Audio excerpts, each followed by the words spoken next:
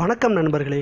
தமிழ்நாடு சீருடை பணியாளர் தேர்வாணையம் நடத்திய 2ஆம் நிலை சிறை காவலர்கள், 2ஆம் நிலை காவலர்கள் போன்ற 6140 பணிகளுக்கு 11/3/2018 அன்று நடைபெற்ற தேர்வில் எவ்வளவு மதிப்பெண்கள் பெற்றால் அடுத்த நிலையான உடற்தகுதி தேர்வுக்கு செல்லலாம் என்பதை பற்றி பார்க்கலாம்.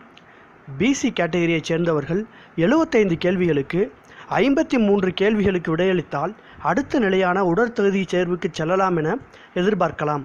எம்பிசி கேட்டகரிக்கு 54 கேள்விகளும், எஸ்சி எஸ்டி கேட்டகரியைச் சேர்ந்தவர்களுக்கு 50 கேள்விகள் எடுத்தாலும் அடுத்த உடற்தகுதி நிலைக்கு செல்லலாம் என கணிக்கப்படுகிறது.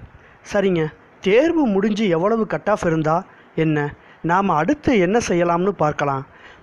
அடுத்து நடைபெறக்கூடிய உடற்தகுதி தேர்வுக்கு 1:5 என்ற வீதத்தில் ஆட்கள் தேர்வு செய்வதால் நீங்கள் எழுத்துத் தேர்வு மதிப்பெண் பற்றி கவலைப்படாமல், தேர்வு முடிவு வரும் வரை காத்திருக்காமல் நாம் உடற்தகுதி தேர்வுக்கு தயாராவது தான் சரியான முடிவு. நீங்கள் தேர்வில் எவ்வளவு மதிப்பெண் எடுத்தாலும் உடற்தகுதி தேர்வில் நீங்கள் அதிக மதிப்பெண் பெற்றால் உறுதியாக காவலர் பணிக்கு தேர்வாகலாம். எனவே உடற்தகுதி தேர்வுக்கு இன்றே தயார் செய்யலாம்.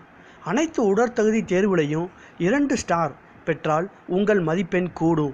நீங்கள் எழுத்துத் தேர்வுலையும் சிறப்பாக எழுதியிருந்தால் உங்களுக்கான வேலை உறுதியாகிவிடும்.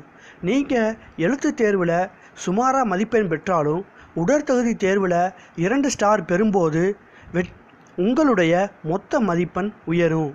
எனவே உடற்தகுதி தேர்வுக்கு தயாராகுங்க. வெற்றி உறுதி. நன்றி, வணக்கம்.